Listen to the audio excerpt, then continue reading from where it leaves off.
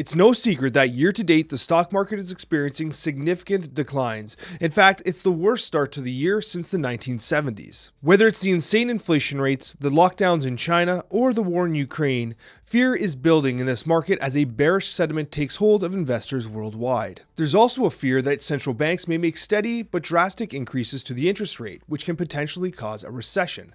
A slowed down economy is one of the primary reasons why a recession may occur, and the result is that fear is building in the market, and you're seeing this fear manifest as investors begin to sell their assets and move to cash positions. For many that have only started investing recently, this might be one of the first downturns that they've experienced and might be a rude awakening to the fact that, well, stocks don't always go up, they can go down. And in this video, we're going to be discussing 5 essential steps to ensuring that you're able to weather the storm through these turbulent markets to help you have a positive outlook on the future. Let's get started. Step 1 is to establish your financial goals and your investment horizon. I'm in my mid-30s, so I've got like 25 or so years to continue investing before I have to worry about utilizing my invested assets to sustain my lifestyle. If you're in your 20s, you've got even longer, it's not even a concern.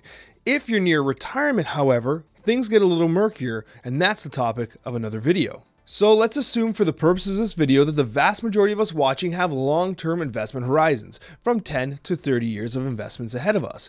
What this does is it allows you to take into consideration that what happens in the short term, this short-term volatility, does not necessarily ultimately impact your long-term financial goals. Markets move in cycles, they always have, and I know that it can be disheartening to take a look at your portfolio and see it down by a significant amount of money. But what's interesting about this is that when you take a look 20 years from now into the past and you think about, wow, do you remember how stressed out I was at that market downturn? Well, that was actually the best buying opportunity that I had in some time. And it all becomes noise because at the end of the day, if you have a long-term investment horizon, the short-term volatility doesn't necessarily impact you because, once again, the markets historically recover. It's essential that you take into consideration what your financial goals are and what your personal investing timeline is.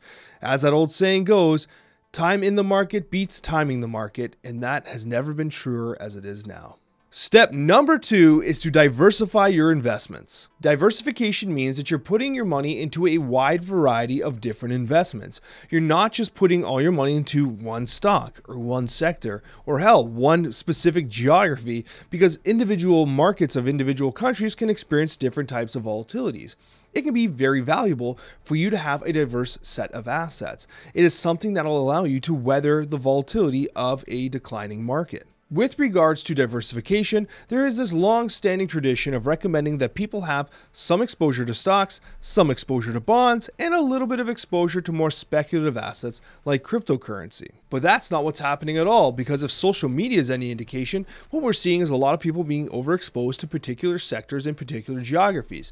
Take, for instance, the NASDAQ in the United States. A lot of people will have significant exposure to tech stocks on the NASDAQ, and when that market sees a significant correction, their entire portfolios get destroyed. So let's take, for example, let's say you have 5 individual tech stocks. If you have 5 tech stocks and that is what your entire portfolio consists of, you are overexposed to that market and to that sector. There's different approaches you can take to diversifying a portfolio like this, which I know a lot of people are probably wondering about. One way is you can say pick 2 of your favorite stocks of the 5, the 2 that you love the best and the ones that you think will perform the best over 30 years. And what you're going to do is you're going to sell off the other 3 and then take the assets that you've earned by selling off those other ones and essentially dollar cost average into a new position of defensive stocks, whether they be utilities, consumer staples, energy, whatever it happens to be, something more defensive. And that will give you a little bit of diversification. Alternatively, what you can do is you could just keep and hold those 5 stocks because you liked them in the first place and you believe in them. So don't sell them, just weather the storm, weather the downturn, and then take your additional funds that you're going to be dollar cost averaging in. And what you're going to do is you're going to put them not into those tech stocks anymore. You're done with the tech. You're going to put them into those defensive assets, the utilities, the financials, the consumer staples. You're going to be putting them into those, large cap defensive stocks that will allow you to have some exposure to those important sectors of the market while also giving you essentially an incredible amount of diversification. I've spoken to many new investors, and it always blows my mind when I find out that they have absolutely no diversification whatsoever. It's actually incredibly common, and it's important that you take steps now to diversify your portfolio, because diversity is what ultimately allows you to weather the storm when we experience downturns like we're experiencing right now. Step number 3, and we kind of alluded to this earlier, is to dollar cost average. While everyone dreams of taking a large lump sum of money and just throwing it into the markets right at the perfect time, timing that market perfectly, hitting the bottom of the market just as things start to take off again, basking in the glow of nothing but glorious gains, posting on Wall Street Bets about you made an incredible amount of money in such a short period of time. It is an unbelievable feeling, I'm sure, but it's also unrealistic as hell, because it's never going to happen. You need to be smarter than that. You need to dollar cost average. Dollar cost averaging is without question the best way to weather volatility in an uncertain market, and it reduces your stress by so much while investing, especially when you have a long-term investment horizon. What you essentially do is, instead of taking that $1,000 and throwing it all in at once, or whatever the amount of money happens to be, you take your money and you split it out over the year. If you have $10,000 to invest, instead of throwing out $10,000 all at once, you do 10,000 divided by 365, and that's the amount of money you invest every single day. Or if you don't want to be that cerebral about it, you can say, on Monday, I'm buying 1 share of this stock in the energy sector. On Tuesday, I'm buying 1 share of this stock in the consumer staples sector.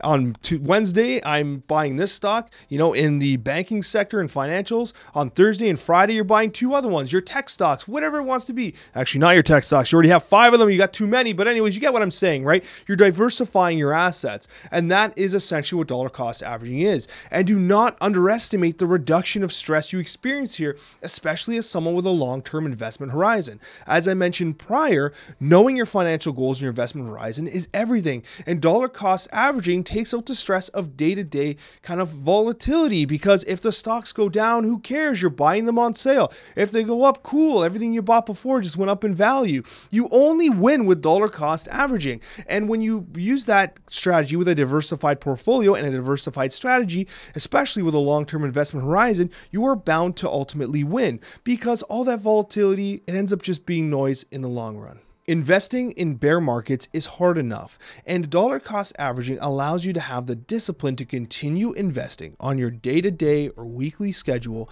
to buy those dips that no one else is going to buy because they're scared. And you know what? The people that buy those dips, that continue investing with a disciplined, planned dollar cost averaging approach, are the ones that are happy they did when the market recovers, because they see the value that they generated for themselves and their portfolios by buying stocks at the bottom, by buying stocks as they declined when everyone else was too scared to. And now when the stock market recovers into a bull market, you're the one laughing your way to the bank. Step number 4 is don't panic. I know it can be hard to watch your money disappear during uncertain and difficult economic conditions, but it's so important that you don't panic and make rash, irrational decisions that could potentially negatively impact your investment goals and your financial freedom in the future. This is why the previous step, dollar cost averaging, is so important. It prevents you from panicking. It provides you with an actionable strategy that you can execute on when markets are at their most uncertain. And it's so important that you stick to your plan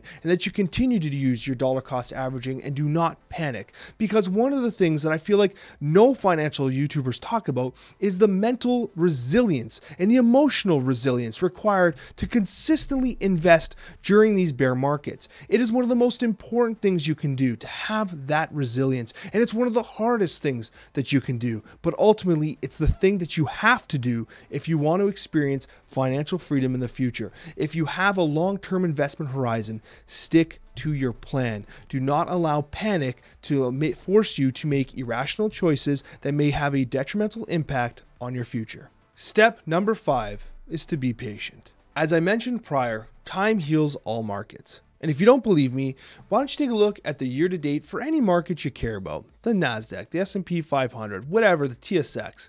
Take a market and take a look at the year-to-date. It's pretty scary, eh? Now what I want you to do is I want you to zoom out.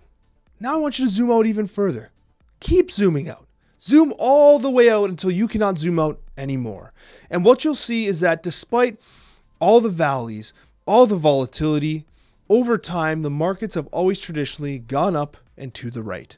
It might take a while, but they always ultimately recover because time heals all markets. And this is why I put so much emphasis on the resiliency of the investor. Because if you can weather these bear markets, if you can weather these most difficult times of struggle and economic uncertainty, you can most certainly handle the bull markets that are coming in the future.